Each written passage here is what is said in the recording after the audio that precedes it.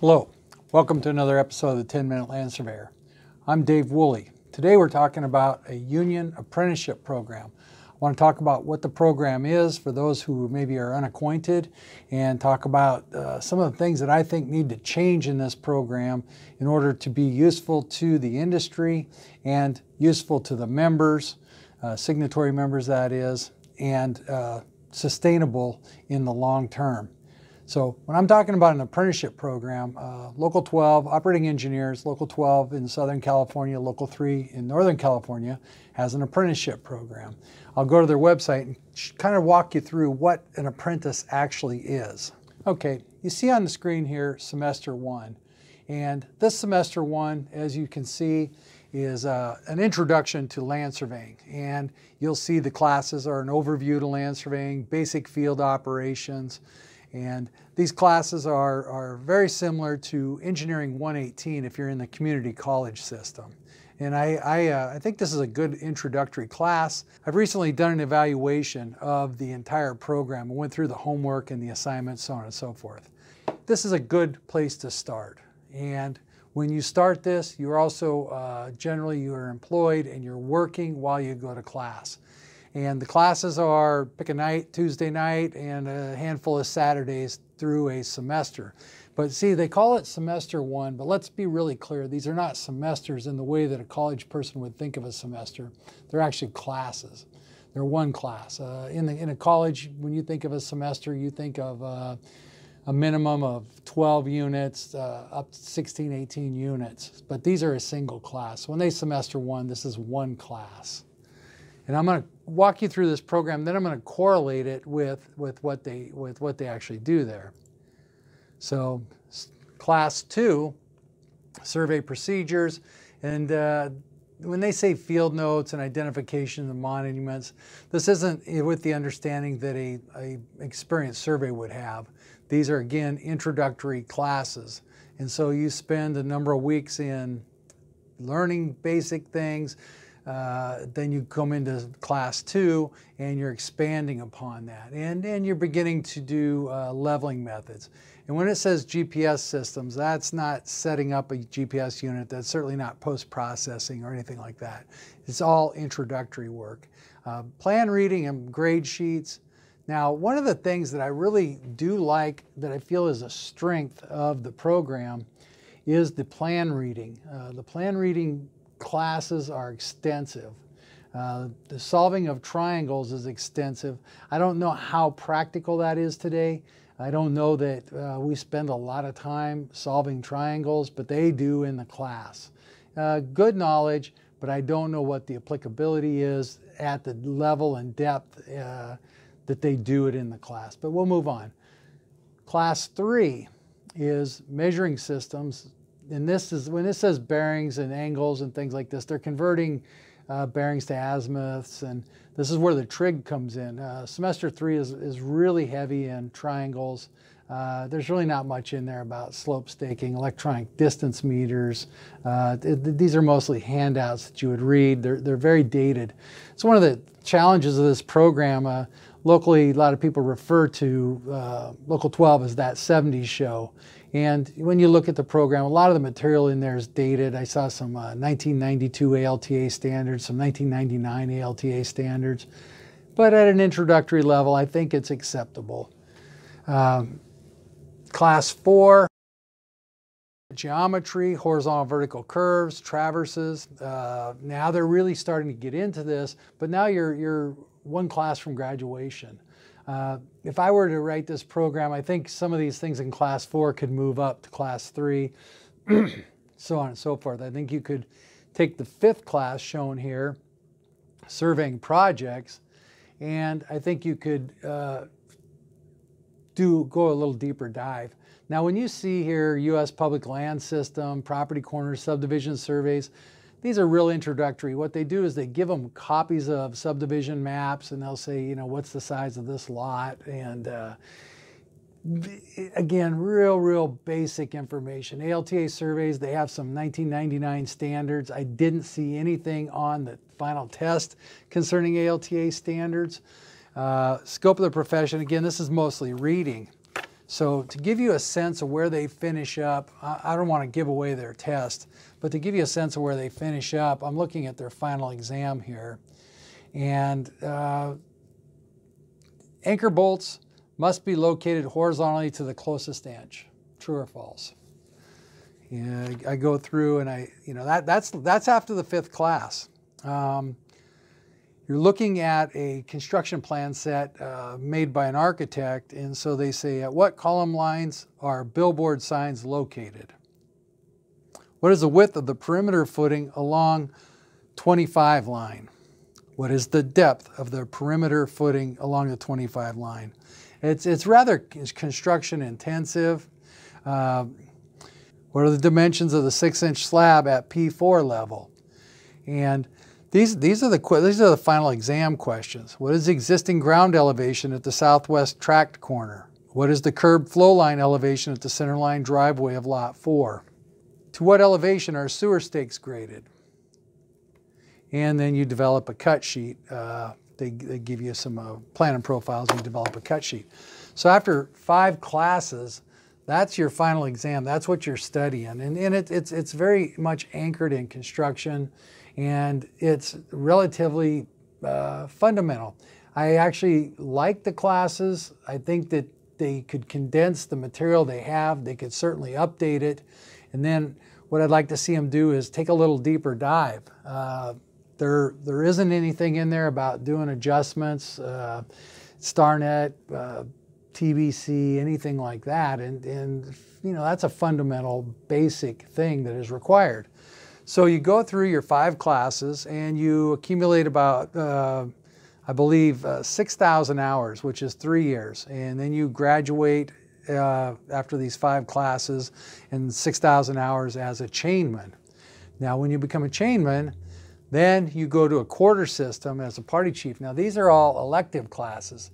Now, if you hire party chiefs from the union, they're certified, but there's a couple different ways that they do that. Ideally, you want them to have went through the certified party chief classes. You don't want them getting self-certified because they've done so many hours of something. That's basically worthless. To give you a sense what the certification process is they keep track of some hours, the employer signs off on them. The certifications are like GPS is a certification. I think there's a heavy construction. I think there's a topo. All said and done, there's 5 or 6 certifications, but they don't involve this coursework. So when you ask for a certified party chief, talking to you, Caltrans, who puts a licensed party chief on the same bar on a contract as a certified party chief, let's talk about what you're getting.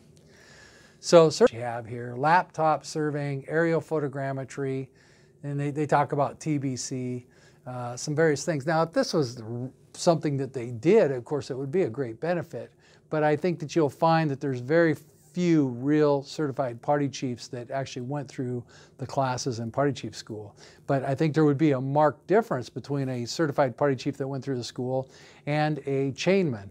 So you would say, well, why wouldn't they be motivated to go to party chief school? Well, let me show you why they don't go to party chief school.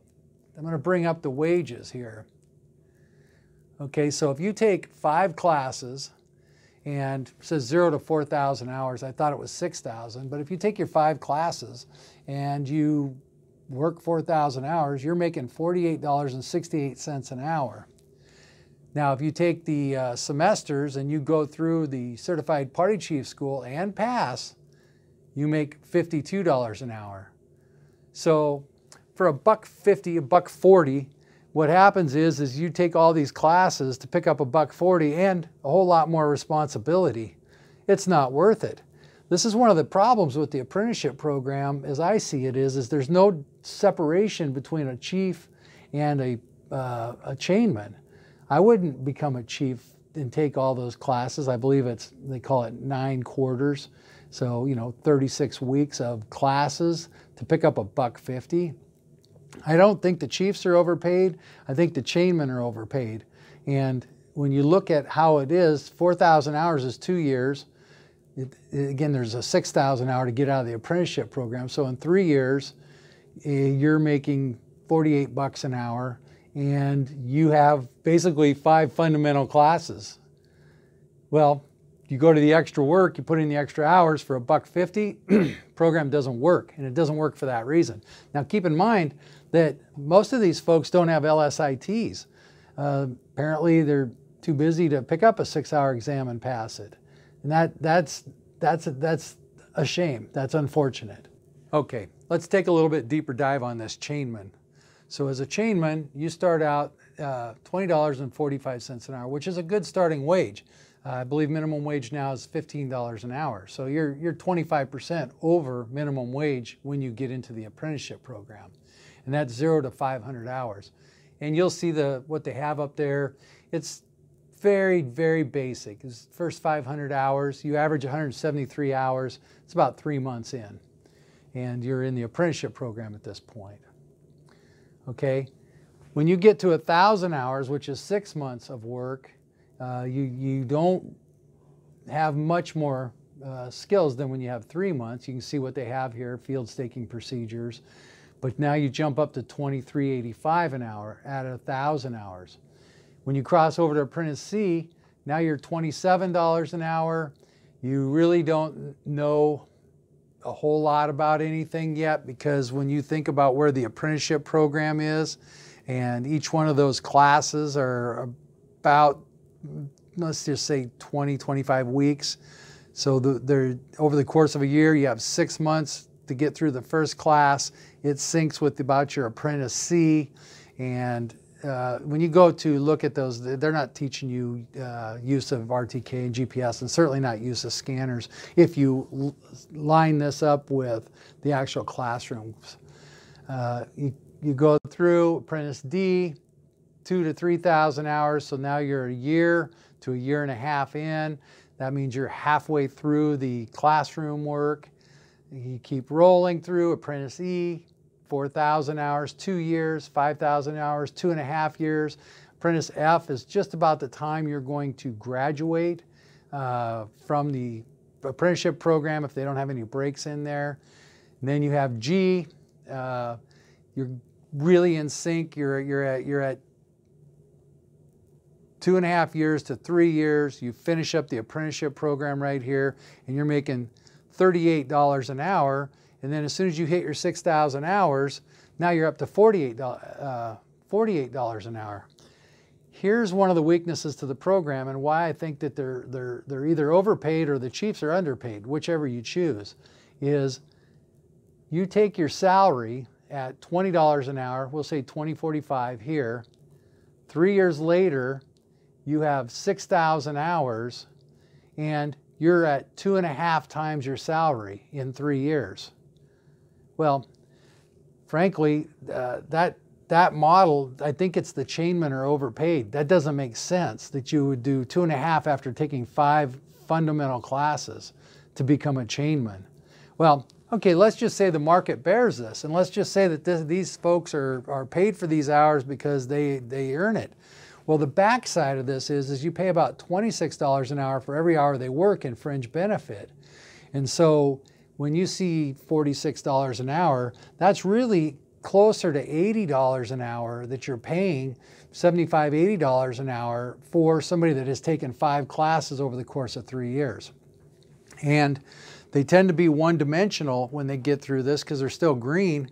But then the challenge is if you want this person to become on a professional track, and you get somebody who's ambitious and smart, and you want to help them out, well, you can't bring them in with 3 years experience costing the company about $80 an hour and try to teach them how to use Excel or try to teach them how to use StarNet.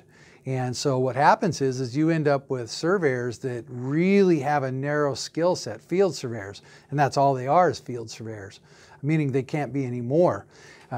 Because it costs too much money. You're not going to bring somebody in at 80 bucks an hour and try to teach them StarNet. And that's just the way it is, or how to process and register scans, or how to process anything for that matter.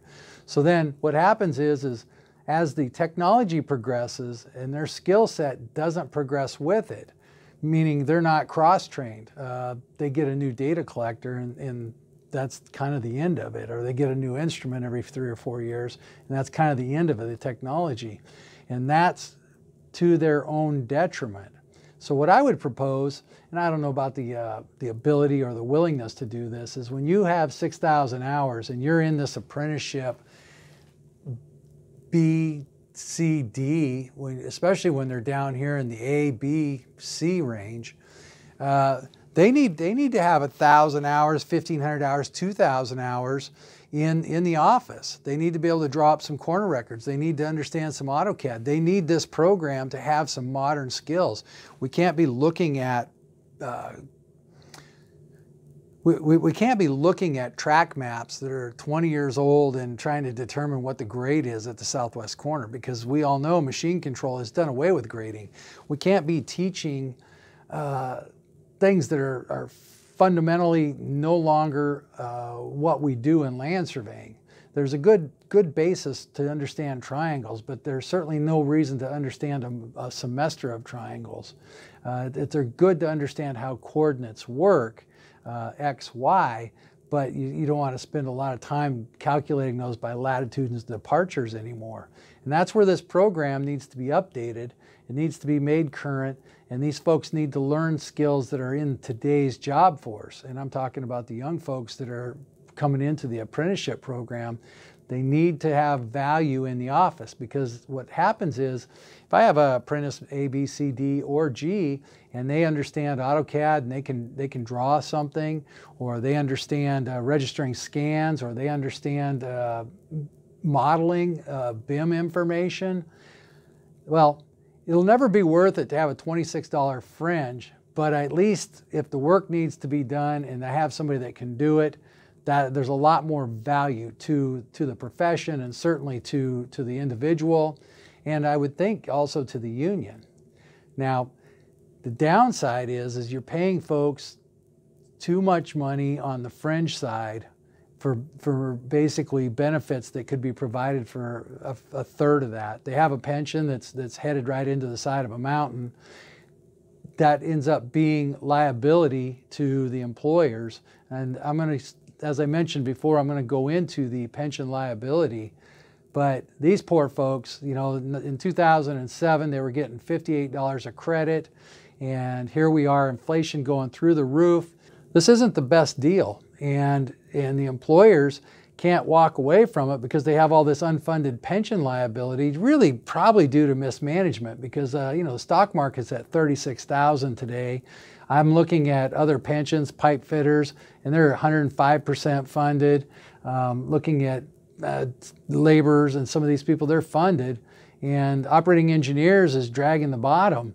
And it's a damn shame when you have somebody that put 30 years in and they're barely getting by, haven't had a raise in almost 14 years, and I don't think they're getting one anytime soon. And we see the inflation coming up. It's a shame. And those employers contributed to this pension fund. The employees believed in it, and now they're all screwed. So what I'd like to see done is modernize this apprenticeship program, bring it up to date, cross it over into the field in the office before they're making too much money. And one of the things is when the employees are making more money than is sustainable in the market, then what happens is people use them less. And technology becomes a viable alternative to labor. So that's what I see happening, and that's where I think we can do better. In closing, what we need to do is we need to update this apprenticeship program, make it modern. We need people that can do the field work, bring it in and process it in the office. I want people that can do the scanning, bring it in, register it, and if I ask, model it. That's what needs to happen. I need them to post-process GPS, come up with solutions. I really don't see a capacity of wood in the ground is a viable solution. Now, it's too late for the generation that's my age. They're stuck eating cat food. But I think I'd like to see this program expand and become something of value to the next generation. It's time to put away our clown shoes, pack away our mini bikes, and update this apprenticeship program. Thank you and have a nice day.